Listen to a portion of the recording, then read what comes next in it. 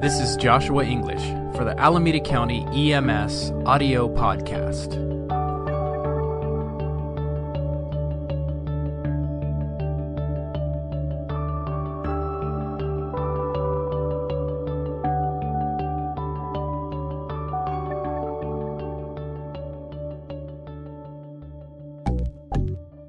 Makes a real big difference in people who may be living with this disability for many, many years. And we just sometimes need to, I think, remind ourselves, myself included, that these relatively small disabilities have huge impacts. In this episode, we have special guest Jay Goldman, an ER physician with Kaiser. He is also the EMS liaison for Kaiser Northern California. Jay is in conversation with Jocelyn Freeman Garrick, Alameda County EMS's Assistant Medical Director, and EMS Fellow Dr. Sanai Kidani. We also hear from Mike Jacobs, Pre-Hospital Care Coordinator with Alameda County EMS.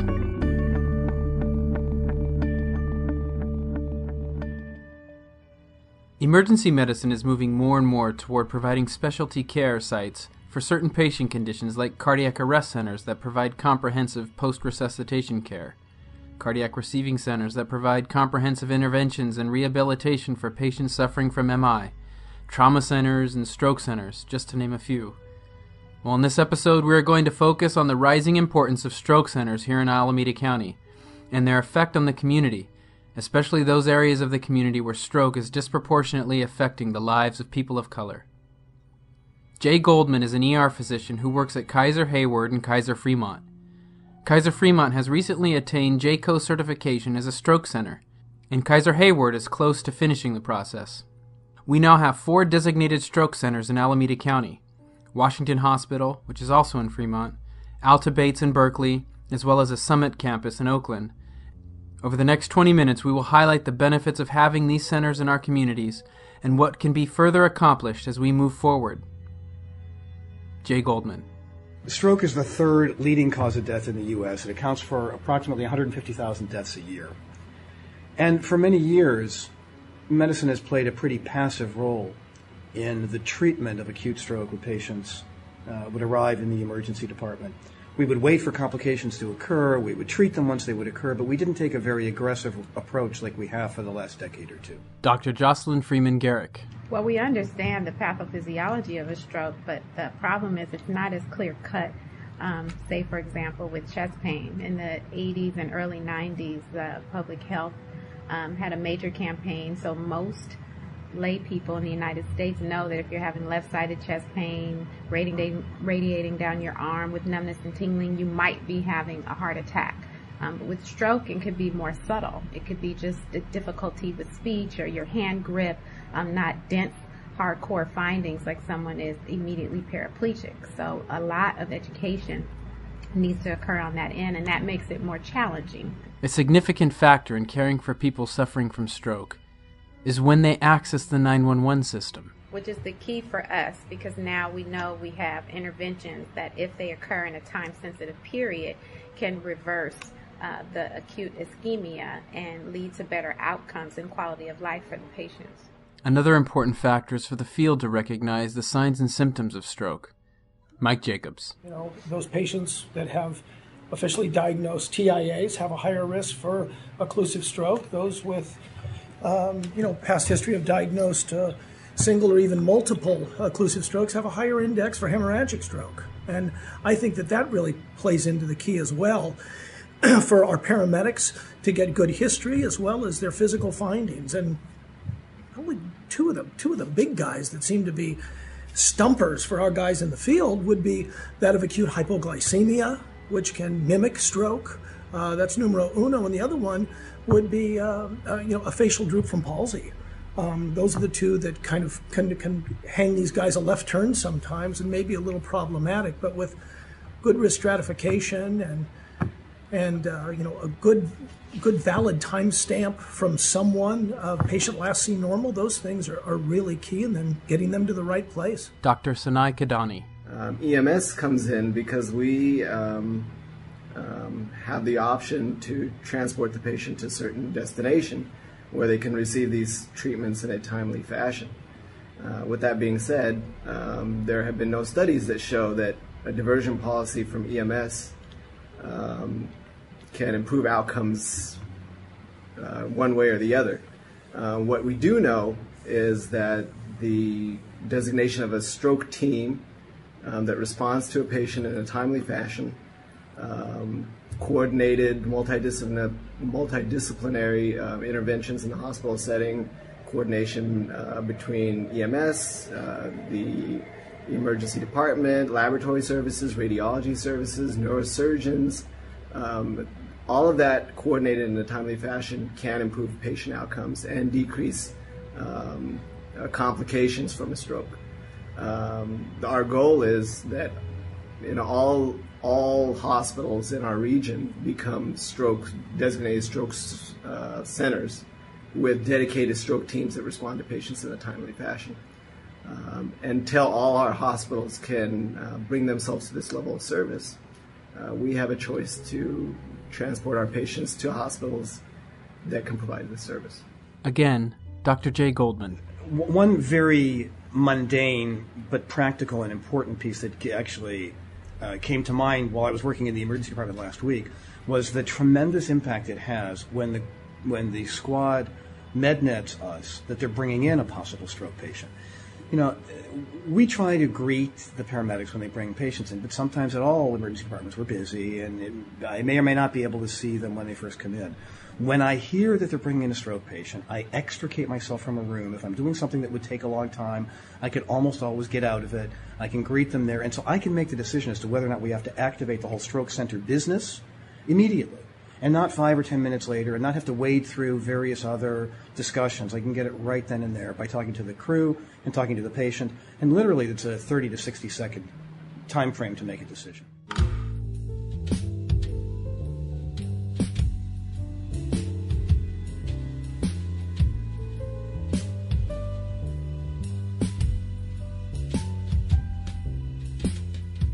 Though definitive care is important, more needs to be done to educate the public, especially in those areas where health equity is an issue. I mean, that gets back to the public health piece, and that's a challenge across the country for everyone.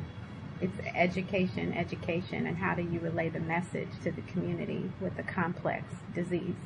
EMS can play a role in that, however, with the chronic patients that we see. We know there's high recidivism among our patients who are dialysis patients, who are chronic hypertensive and diabetics, who are the ones who are most likely to suffer from acute ischemic stroke.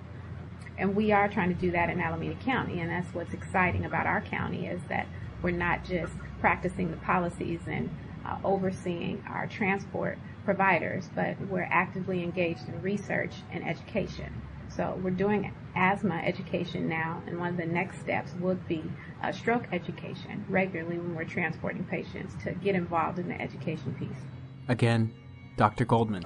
I got to tell, I think that's critical, and I think that the closer we can connect EMS to public health efforts like that, across the board, we're going to see improvements. If the more paramedics can talk to patients, some of whom they've seen several times, about getting follow-up for high blood pressure, if they know anything about cigarette cessation programs. I'm not suggesting that in the ambulance we're going to get people to stop smoking, but we might be able to talk to patients about saying you can get help.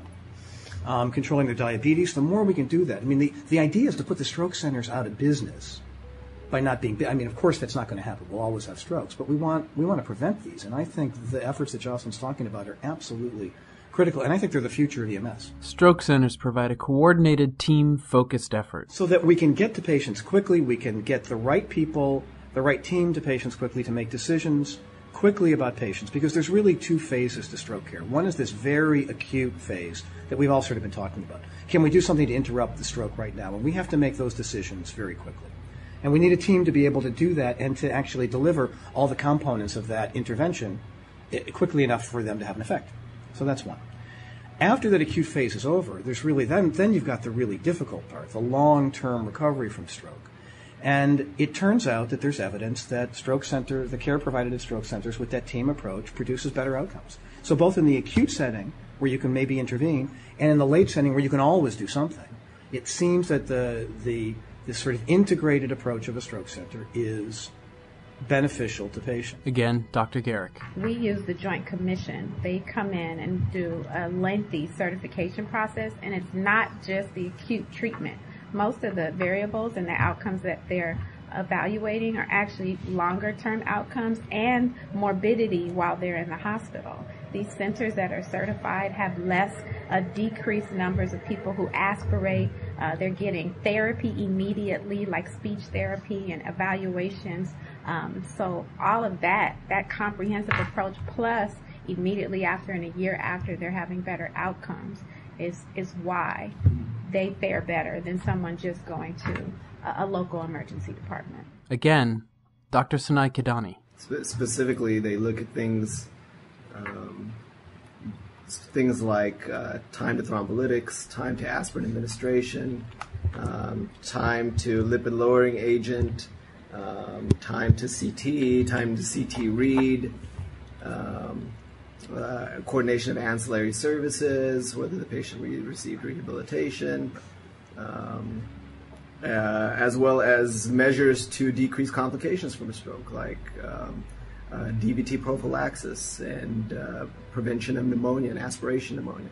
So these are all the things that the Joint Commission looks at as well as monitors throughout a certification process.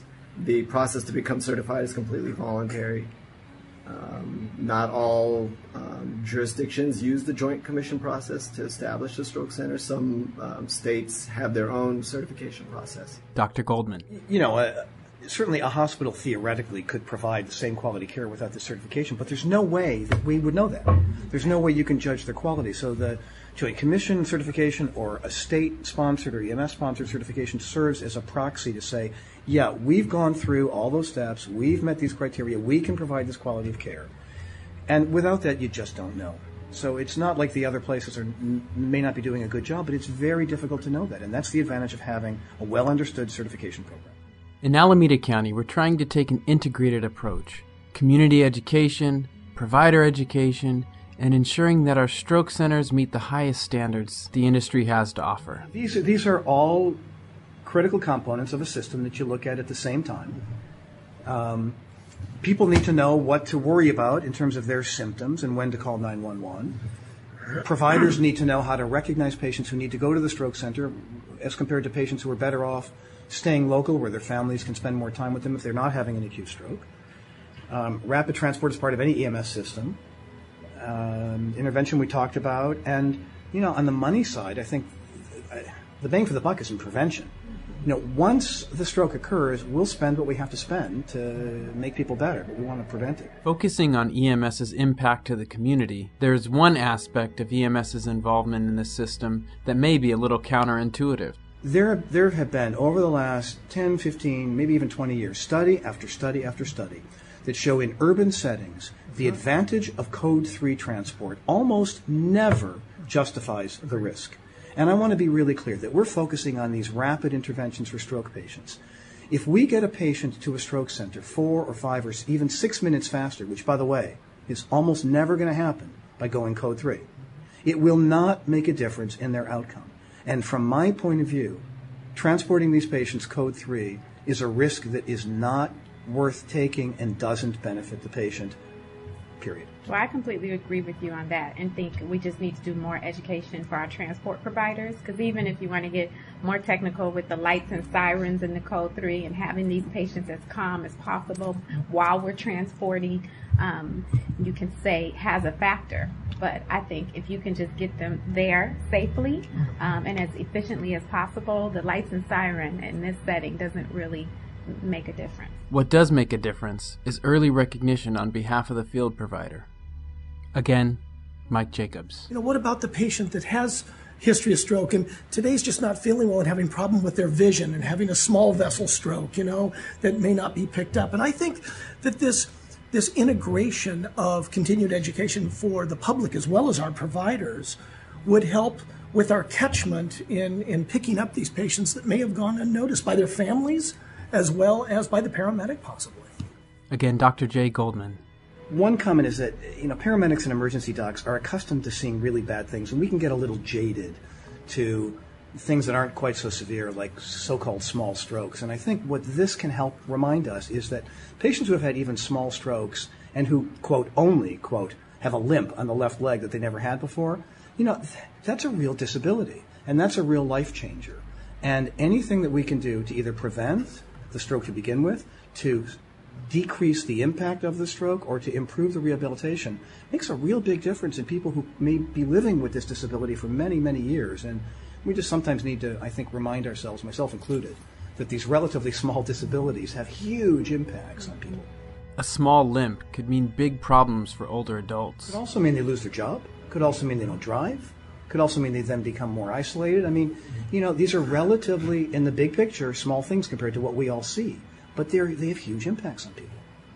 If we can throw the ball for a minute to the public health side and those people whose job it is to take care of these patients before they have a stroke, if we could make sure that the clinics are available, that blood pressure control is available, that primary care is available for all the citizens of Alameda County, so that we can reduce the risk factors that result in an increased incidence of strokes. And we need to control those things months and years before these events happen.